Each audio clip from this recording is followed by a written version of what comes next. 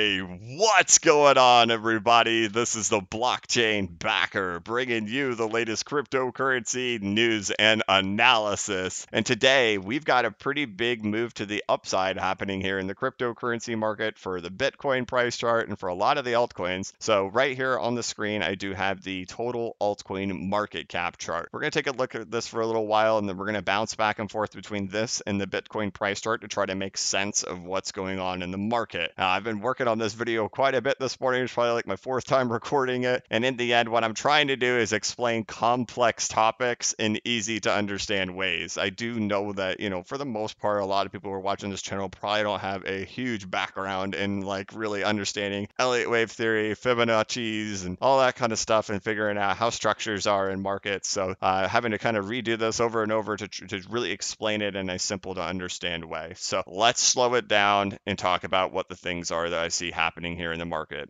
If you caught yesterday's video, I had discussed that I was accumulating this dip down in here. I'd posted over on my Twitter that most altcoins have pulled back 40% or more.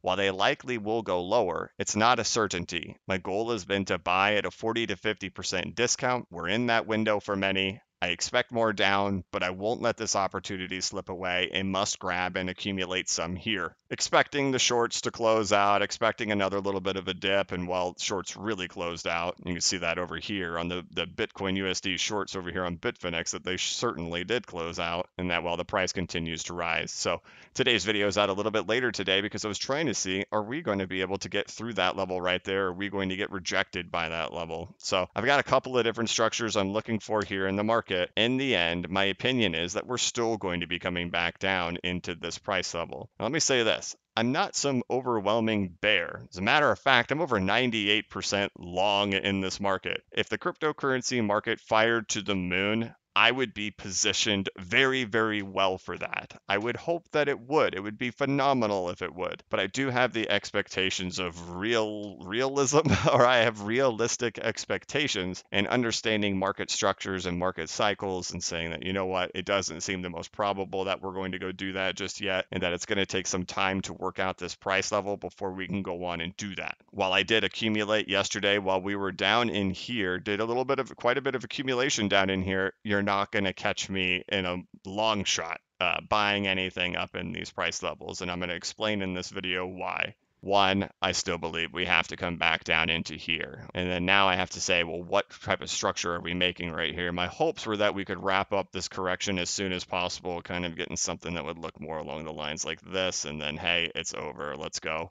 But as we break above this level, that doesn't appear to be what's happening, and it does seem more likely as if we're doing an ABC correction that is going to be prolonged and take longer. Again, this thing could just completely change its mind at any time, but as I get these off the screen, I'll show you what I'm talking about. But the thing that I would like to see happen the most, just because from a time perspective, we could all move on with our lives from this moment in time, would be a break back down below this level, and then we just go ahead and get these things wrapped up. We have kind of 7 waves, 1, 2, 3, 4, 5, 6, 7. We finish it, and then we just head our way on out of here and get this over with. In my opinion, that would be the best case scenario because we can wrap this thing up, we can get it over with. We finally started seeing some fear in this market. We got it yesterday. That's the first time we had any fear in here since January 22nd, and we haven't really had any serious fear in here since October and September of last year. But we got some fear. Cool, let's wrap it up and let's get on our way. And this, in my opinion, would be the fastest way that we could get that done. But we have to say, well, what if that's not what we're doing? What if we're doing a complete ABC correction and this thing's going to be drawn out for a much longer time? And from a structural standpoint, with us taking out this level, I can see that structure now. So I'm going to start discussing it and what something like that would look like and how prolonged it would be. Now, if you've tuned into this channel many times, if you've taken my course on bcbacker.com, we go into very big detail about Fibonacci retracements. Fibonacci retracements are incredible. Essentially, it's just a percentage measurement of where prices are retracing to after a move has been done. Last week, I discussed that, how we could see that on each one of these dips that they were retracing back to specific levels before they would turn over and continue moving to the downside. Well,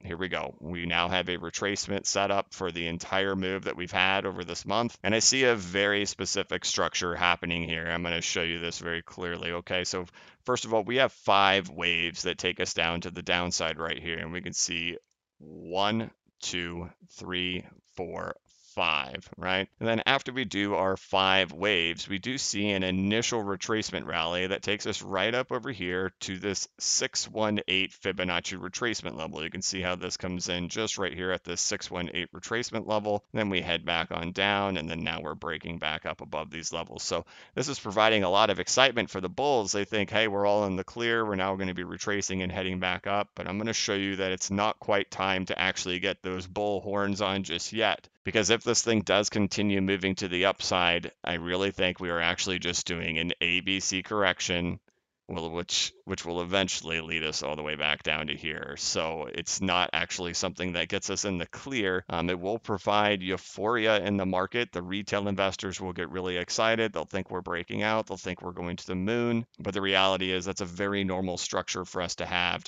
1, 2, 3, 4, 5, A taking us back to the 618, and then C leg taking us up to this retracement level. If you'd like a good example of that, here is the top of Bitcoin back in 2017. And you can see this right in here. You can see the 1, 2, 3, 4, 5, and then you have your initial A retracement, which takes you back to the 618 Fibonacci retracement level, followed by your B leg getting you down into here, just like we're seeing right now, and then your C leg takes you up to the retracement level before it turns over and rolls on itself. Now the thing is, of course, that marked a really devastating blow to the market at that time, and it's not my opinion that we're going to be going that deep. However, if we do start moving to this level right here, I don't think we've seen enough fear in this market yet to really shake people out. And I think we'll see a lot of the optimism, a lot of the laser eyes come back, a lot of the famous people coming on and saying things are fantastic all over again, buy whatever coin. But the reality is, from a market structure, this is what we have to assume is happening. It's what I have to assume is happening at this point. Again, I'm 98% long on this market. Do I want this to happen? No, I want it to keep going. We want up every single day, right? But the reality is these are normal corrections. So if we end up getting that, similarly to what we have seen previously, it would be completely normal.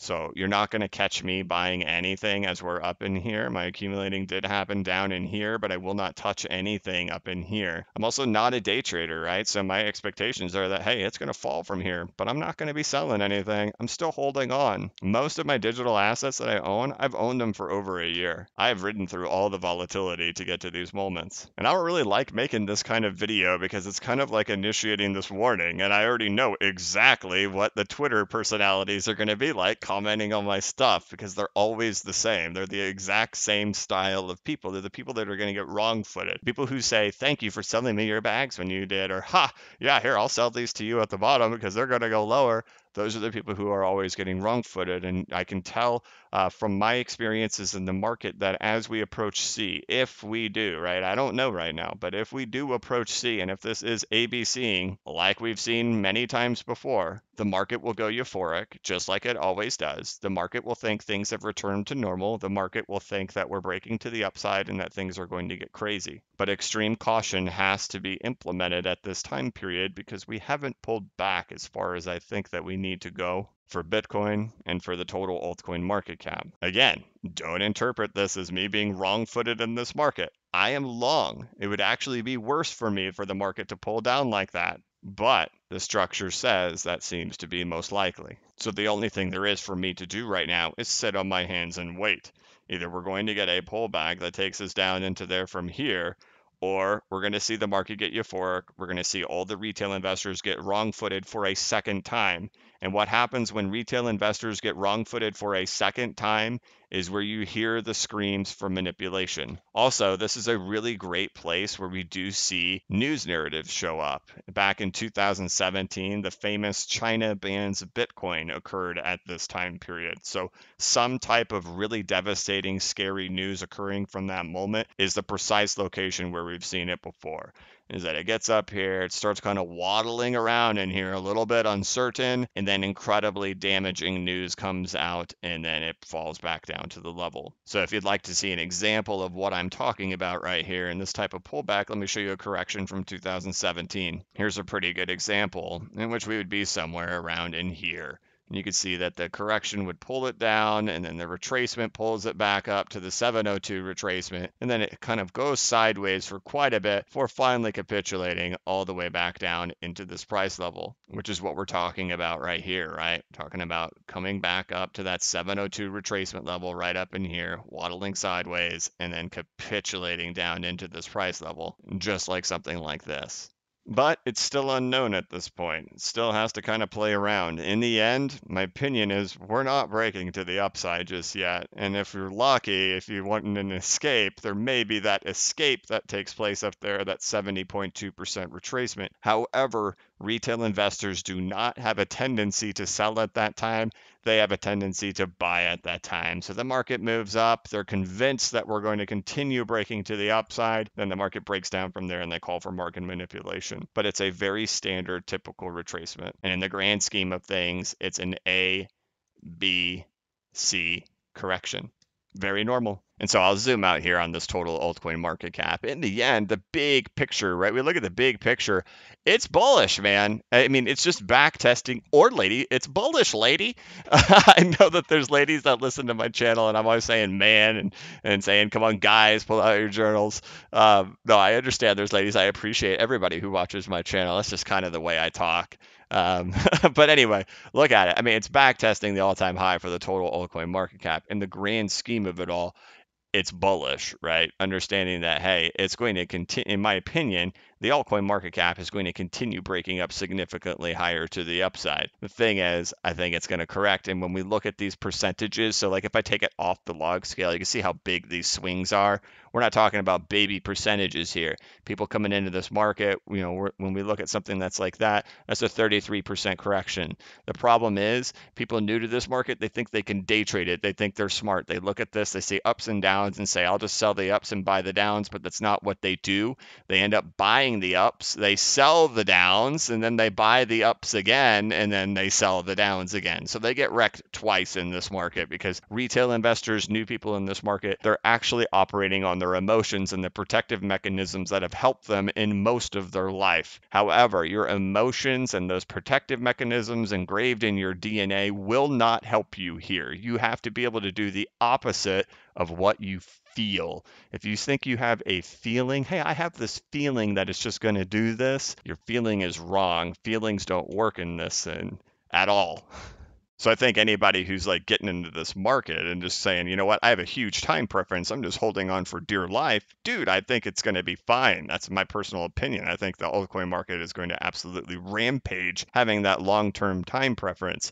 We're just looking at short-term time preferences right here, right? What's going to happen here with an ABC correction over the next week or two. But when we're looking at like a month or 2 months, we're looking at, in my opinion, huge rises in the altcoin market cap and in the altcoin market. But right now, there's so many people whose emotions are all over the place right now, all over the place, making crazy, irrational trades right now, trying to nitpick 5% here, 7% there, 10% there, and they have no idea what they're doing, and they're just getting wish-washed all over the place. If you don't know what you're doing in this market, take a big zoomed out look at it. Understand that this is in general, the broad perspective of what is happening in here is the altcoin market is back testing the all-time high. How long it takes to play out is something that we all just have to kind of wait on.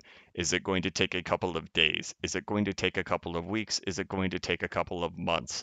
It's going to keep tricking us over and over again on the time perspective. And a lot of these altcoins are at incredibly attractive prices for long-term cycle perspectives. I was talking about the ones that I'm going after in yesterday's videos, such as Zcash, Dash, XRP, Bitcoin Cash, EOS, and Ethereum Classic. All of those are still massively suppressed. Could they lose 30% in some type of flasher? Sure they could. 40%? Sure they could. But having that long-term perspective on where they're at within their respective cycles and understanding that the altcoin market cap is merely just back testing its all-time high will tell you that, you know what, if you have a bigger time preference, things should be okay. I have to be careful with my words there because I can't guarantee anything to happen in this market. I can just tell you what I'm doing, right? And whether or not that ends up working out. But broad perspective, looking at the market in this way and saying, look, we're back testing the all-time high. It kind of makes that smaller time frame stuff seem kind of insignificant. But the problem is those are big monstrous swings that we're talking about there in the short-term time preference when you're looking at the altcoin market cap like this. If we do end up retracing back up to that 702, right back up in here, and then it does fall back down to that level, that's a 26% loss. For the people who lost all the way down in here and then ended up selling here, they took a 23% loss. Then they bought back in here thinking we were breaking up and then lost 26% all over again. So careful, patience. We're going to get through this thing okay. Just remember, when people are saying laser eyes, diamond hands, we're going to the moon, that typically means the market's a little bit too excited. But all right, that's it. We're going to the moon. I'm just kidding. But all right, that's it. That's going to wrap it up for this one. I thought I'd just show you guys what I do see and that I do see the potential for those things to play out. So I am very long on this market, and I'm heavy in those altcoins at this point. So, all right, I'll wrap this thing up. You guys can check out my website over here. This is bcbacker.com. It's where I've got a ton of videos on here where I deep dive into the previous Bitcoin bull runs and the different altcoin market cycles, showing them how they all tied together and how they've worked in the past. I talk about my personal exit plans in here.